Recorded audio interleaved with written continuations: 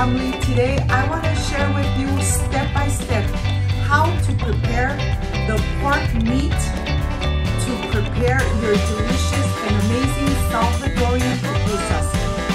But first things first, my apron is on, my hands are clean, and I am ready to show you my ingredients.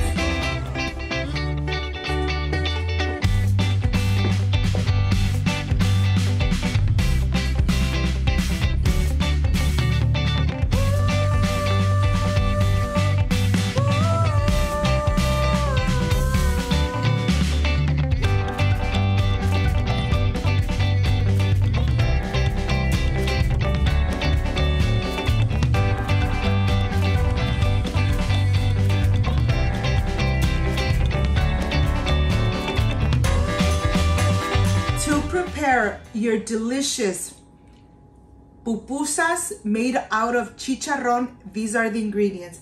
I have cumin, I have beef bouillon, I have the coriander and annatto, spices, 1 tomato, 1 bell pepper, garlic, onion, and of course pork shoulder.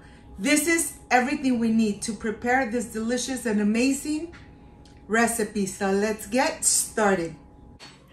Of course, I am going to start with the pork meat. Look at this. This part is very important.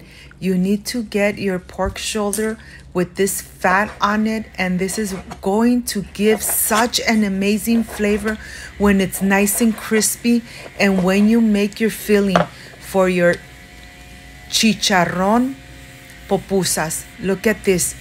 Cut the pieces in small pieces so that they all cook at the same time and they cook in the same liquid, in their same juices.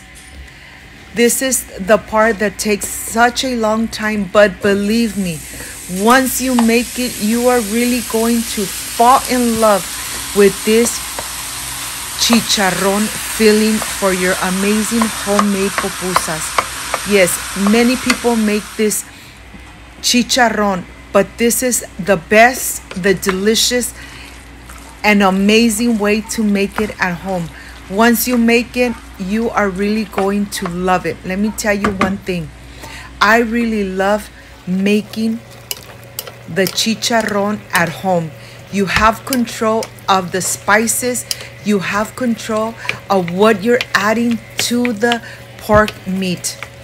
Of course, you need to mix it every 5 minutes so that everything gets nice and cooked and you really move the edges of the meat to the center and everything is cooking at the same time. This is going to take about 2 hours.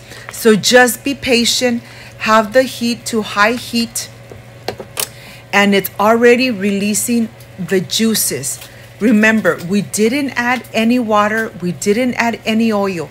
We are going to let the meat release the liquid, the juices, the lard, and we are just going to continue mixing. When it's releasing the liquid, the juices, you are going to go ahead and start adding the spices. The spices give this meat an amazing flavor, and I am sure that once you make it, you are going to fall in love with it because your chicharron pupusas are going to come delicious, but yet they're not gonna have too much lard. They're not gonna be too oily because you are preparing this meat at home. Once you incorporate everything, continue cooking it in high heat. Remember, add your garlic. And of course, you are going to have all the ingredients in the description box. On your right hand side, on your lower side, you are going to have that little flag where you push on it and it's going to show you all the ingredients I use and the amounts. Slowly but gradually, you're going to start noticing a little bit of oil on the bottom. You're going to notice that they're starting getting nice and caramelized, nice golden brown, and that's exactly how you want it. Look at this. Now this is done. I'm going to turn off my stove and I'm going to transfer it to this container. I want to show you from close up how crispy, how golden brown they are. Remember, don't add any oils or any lard. The meat is going to cook in the same juices and in the same oil. So just make sure that you really get it nice and crispy and golden brown, because the more crispy and golden brown they are, those are going to be the amazing flavors for your filling of chicharron. And here I am just cubing the tomato, the onion, the bell pepper. This is really going to give your filling an amazing flavor. My mouth is already watering because the meat really, invaded my kitchen. Those flavors just invaded the kitchen. And now I am ready to take everything to the food processor. I am going to blend completely, getting nice and liquidy, the veggies. So I'm going to go ahead, mix it really good until everything is really well broken down. Okay, you're gonna clean the sides of your food processor so there is no large pieces of the veggies when you add your meat. Be patient. Remember, this is going to come out amazing. And now I am just adding the meat a little bit at a time, and I am going to blend it really good. And I'm going to show you the texture. It really comes out really delicious, and you don't need to add any salt or anything else. This is going to come out amazing. I wanted to show you the step-by-step so that you don't go and you buy this mixture when you could make it at home and save a little bit of money. Well, let me show you. This mixture comes out nice and thick and creamy, and you could barely see the little pieces of the bell pepper and the tomato. The onion really broke down and gave this mixture, this filling, an amazing flavor. The texture is really thick, but yet it's creamy with all those veggies in there. It's really incorporated. My mouth is watering because you could even eat it just like that. The flavor is amazing. Look at the texture. Look at it. Remember, the meat was golden brown and gave this filling an amazing and delicious flavor. And now, of course, I'm going to transfer it to a plate. This is where you could just have your pupusas with chicharron, or you could bring it up a step, a notch, and add mozzarella cheese or Monterrey cheese. You decide. But this is the best way to make your filling of chicharron at home with lots of love. If you like this video, please leave me a thumbs up, share this video, and be part of my family. I'll see you in a bit.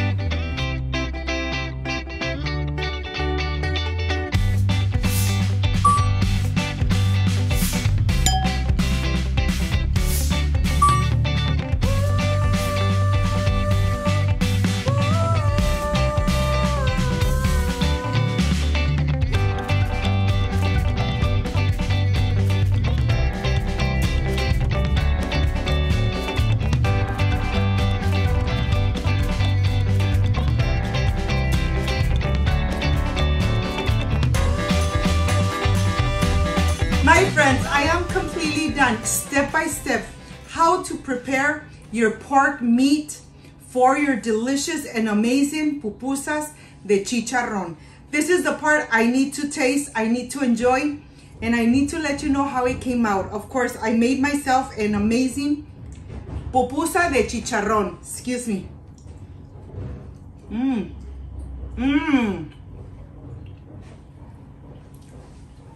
Amazing. The pork is so crispy, and with all those spices, let me tell you, you need to make it at home. You need to enjoy it with your beautiful family. You have the step-by-step how to prepare the pork for your delicious and amazing homemade pupusas de chicharron.